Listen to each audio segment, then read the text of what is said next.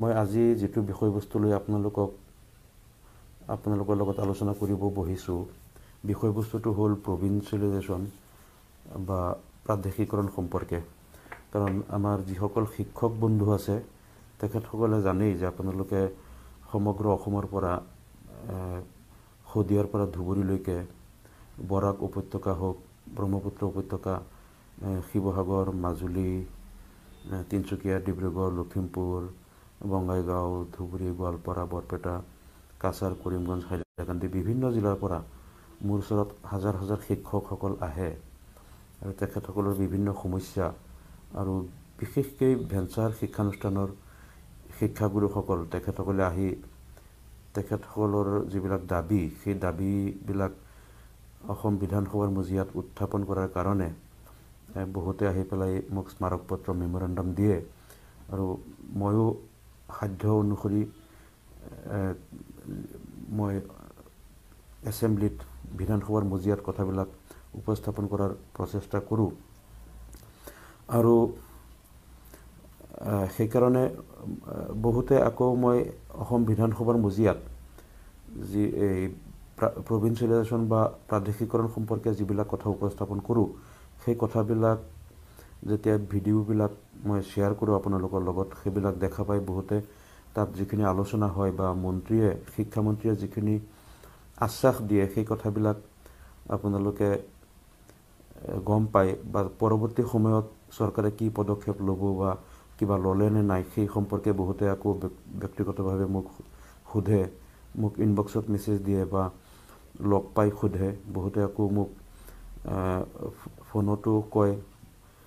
গতিকে এই কথাবিলাক সকলোৱে মোৰ লগত এটা সম্পৰ্ক ৰাখে অসমৰ বিভিন্ন জিলাৰ শিক্ষাগুৰুসকলে আৰু তেখেতসকলে ভাবে যে মই এই খবৰবিলাক ৰাখি আছোঁ, প্ৰভিন্সিয়েলাইজেশ্যন হ'ব নে নাই, প্ৰভিন্সিয়েলাইজ কোন পৰ্যায়লৈকে আগবাঢ়িল, কোনবিলাক শিক্ষানুষ্ঠান হ'ব, কিমান দিনৰ ভিতৰত হ'ব, কিমান পদ ল'ব, এই কথাবিলাক তেখেতসকলে প্ৰায়ে মোক সুধি থাকে আৰু ময়ো কিছুমান কথা উত্তৰ দিব নোৱাৰোঁ কাৰণ যিখিনি আপ টু ডেট মোৰ জনা নাথাকে, যিখিনি নাজানো সেই কথাবিলাক ক'বলৈ অলপ অসুবিধা হয় আৰু বিশেষকৈ কিছুমান সমস্যা আছে যেনেকৈ প্ৰভিন্সিয়েলাইজ কৰিবলৈ চৰকাৰে যিটো প্ৰক্ৰিয়া চলাই আছে এই প্ৰক্ৰিয়া অনুসৰি কিছু LP, ME স্কুল, হাই স্কুল বা হায়াৰ ছেকেণ্ডেৰী, জুনিয়ৰ কলেজ যিবিলাক ইতিমধ্যে স্ক্ৰুটিনি হৈ আছে, হোৱাৰ পিছত ইতিমধ্যে এটা বাতৰি আপোনালোকে নিশ্চয় পাইছে বা যোৱা বিধানসভাৰ যিটো উইণ্টাৰ ছেছন তাত চৰকাৰে এছেম্বলিত কিছুমান কথা কৈছে যে কেইখনমান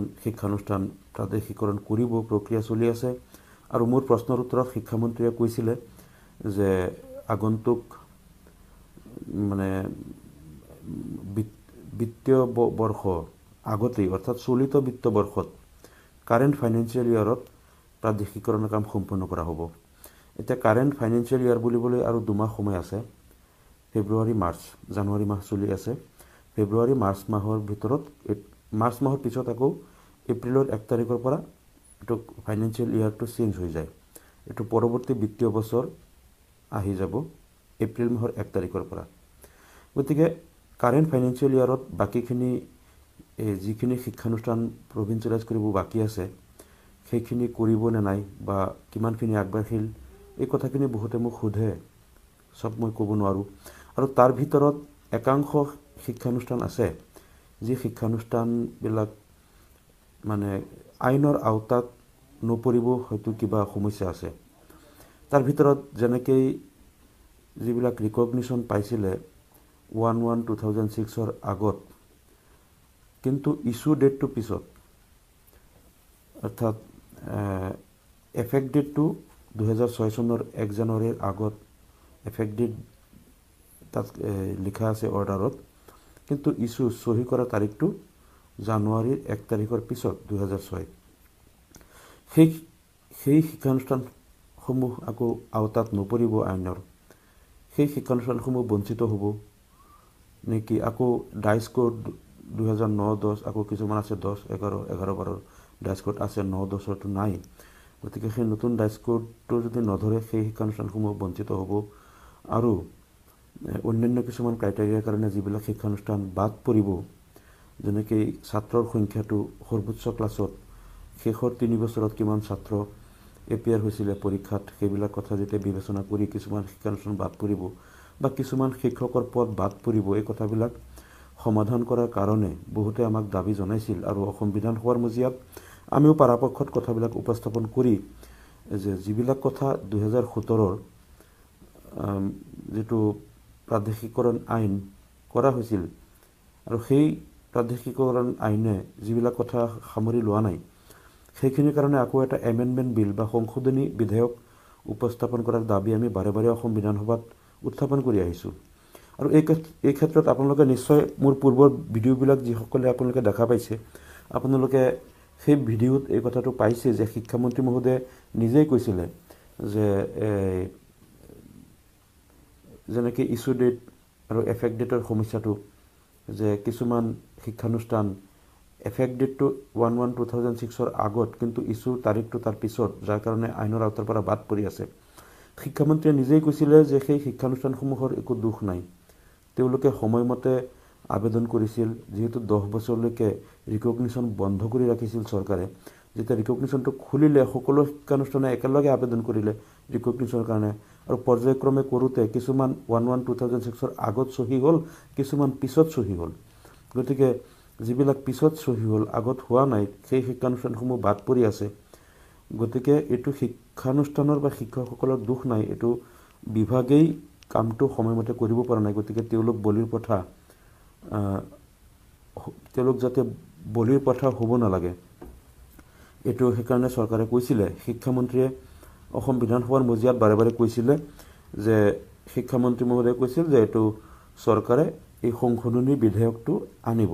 আৰু আমি ভাবিছিলোঁ যে যোৱা যিটো উইণ্টাৰ ছেশ্যন গ'ল নৱেম্বৰ-ডিচেম্বৰ মাহত, সেই উইণ্টাৰ ছেশ্যনত চৰকাৰে এই সংশোধনী বিধেয়ক বা এমেণ্ডমেণ্ট বিলখন আনিব বুলি আমি আশা কৰিছিলোঁ। কিন্তু দেখা পালোঁ যে উইণ্টাৰ ছেশ্যনত চৰকাৰে সংশোধনী বিধেয়কটো উপস্থাপন নকৰিলে। তাৰপিছত আমি আকৌ চৰকাৰক দাবী কৰিলোঁ, হয়তো নেক্সট যিটো বাজেট ছেশ্যন, সেই বাজেট ছেশ্যনত সংশোধনী বিধেয়কটো আনিব পাৰে বুলি চৰকাৰে এটা ইংগিত দিলে। কিন্তু যদিহে বাজেট ছেশ্যনত ফেব্ৰুৱাৰী মাহৰ পৰা হ'ব বাজেট ছেশ্যন, আৰু বাজেট ছেশ্যনত যদি এই বিধেয়কখন উপস্থাপন কৰিবলগীয়া হয়, তেনেহ'লে এতিয়াই প্ৰিপেয়াৰ কৰিব লাগিব। আৰু প্ৰিপাৰেশ্যনটো আগত কৰিলেহে আমি গম পাম যে সংশোধনী বিধেয়কখন বাজেট ছেশ্যনত উপস্থাপন হ'ব। গতিকে এই সম্পৰ্কে কিবা কাম চলি আছে নে নাই, সেইটো খবৰ ল'বলৈ মই আজি গৈছিলোঁ ছেবাৰ যিটো কাৰ্যালয় আছে বামুণী মৈদাম, secondary education board of Assam বা ছেবাৰ কাৰ্যালয়ত মই এইকাৰণে গৈছিলোঁ যে তাত যিগৰাকী চেয়াৰমেন ছেবাৰ RC জৈন, তেখেত দীৰ্ঘদিন শিক্ষা বিভাগৰ সচিব আছিলে। আৰু পূৰ্বে যিবিলাক বিল পাছ হৈছিলে 2011 বা 2017, যেতিয়া এই প্ৰভিঞ্চিয়েলাইজেশ্যন বিল অসম বিধানসভাত যেতিয়া উপস্থাপন হৈছিল, তেতিয়া তেখেতেই সচিব আছিলে RC জৈন, আৰু তেখেতে প্ৰস্তুত কৰিছিল, আৰু এই সম্পৰ্কে সম্পূৰ্ণ জ্ঞান তেখেতৰ আছে। মই আজি তেখেতক গৈ সাক্ষাৎ কৰিলোঁ ছেবা কাৰ্যালয়ত। সাক্ষাৎ কৰি তেখেতক সুধিলোঁ যে এতিয়া আকৌ নতুনকৈ এমেণ্ডমেণ্ট বিল প্ৰস্তুত কৰা হৈ আছে নেকি। যদি এতিয়াহে প্ৰস্তুত হয়, তেতিয়া আমি বুজি পাম যে অহা বাজেট ছেশ্যনত সেইটো উপস্থাপন হ'ব। তেখেতে কৈছে যিহেতু তেখেত 2 বছৰ ধৰি সচিব পদত নাই, তেখেত ছেবা বৰ্ডৰ চেয়াৰমেন হৈ আছে, কৈছে এতিয়াতো বিল বনোৱাটো মোৰ কাম নহয় বা মই সেইবিলাক গম নাপাওঁ। কিন্তু মই কৈছিলোঁ চাওক, এতিয়া নতুনকৈ যোনে দায়িত্বত আহিছে, তেখেতসকলে হয়তো গোটেই বিষয়বস্তুবিলাক ইমান ভালকৈ নাজানে, আপুনি যিমানখিনি জানে। যিহেতু আপুনি পূৰ্বে দুবাৰ তাত যিবিলাক বিল অসম বিধানসভাত পাৰিত কৰা হৈছিল, সেই বিলসমূহ প্ৰস্তুত কৰা বা সম্পূৰ্ণ কথাবিলাক আপুনি জানে। সেইকাৰণে বিল প্ৰস্তুত কৰোঁতে এই এমেণ্ডমেণ্টবিলাক সোমাই দিওঁতে আপুনি অলপ সহায় কৰিব লাগিব।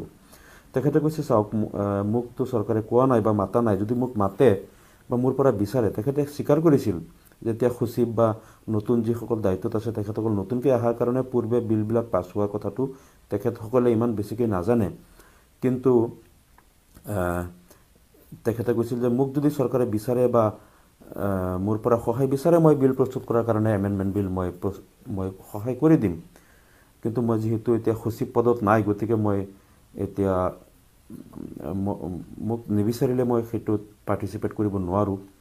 আৰু তেখেতক মই ক'লোঁ যে চাওক, এই বিলত কেইটামান সাংঘাতিক আঁসোৱাহ আছে। আঁসোৱাহবিলাক হ'ল যেনেকৈ মই ইছ্যু ডেট, এফেক্ট ডেটৰ কথাটো ক'লোঁ, ডাইচ কোডৰ কথাটো ক'লোঁ, আকৌ যিটো টিচাৰ্ছ পেটাৰ্ণ বিশেষকৈ এম ই স্কুলবিলাক আৰু এম ই মাদ্ৰাছাত 3গৰাকীকৈ শিক্ষকৰ পদ প্ৰাদেশিকৰণ হ'লে তাত আমি দেখা পাইছোঁ কিছুমানত হেডমাষ্টাৰজন বাদ পৰে, হিন্দী আৰবী শিক্ষকৰ পদবিলাক বাদ পৰে। গতিকে আমি কৈছিলোঁ যে যাতে এম ই স্কুলত মিনিমাম 5 আৰু এম ই মাদ্ৰাছাত 6 যিটো আগতে প্ৰভিঞ্চিয়েলাইজ যিটো পেটাৰ্ণত কৰা হৈছিল সেইবিলাক আকৌ এমেণ্ডমেণ্ট কৰিব লাগিব। আকৌ ইছ্যু ডেট এফেক্ট ডেটবিলাক ডাইচ কোডৰ কথাবিলাক আছে আৰু অন্যান্য ক্ৰাইটেৰিয়া তাত ছেকশ্যনেল পষ্টবিলাকৰ কথা আছে। হায়েষ্ট ক্লাছৰ ষ্টুডেণ্টৰ কথাটো মিনিমাইজ কৰিব লাগিব, যিহেতু এইবিলাক পূৰ্বে যেতিয়া ছেকশ্যনেল পষ্টবিলাক লোৱা হৈছিল তেতিয়া কিন্তু ছাত্ৰ বেছি আছিলে।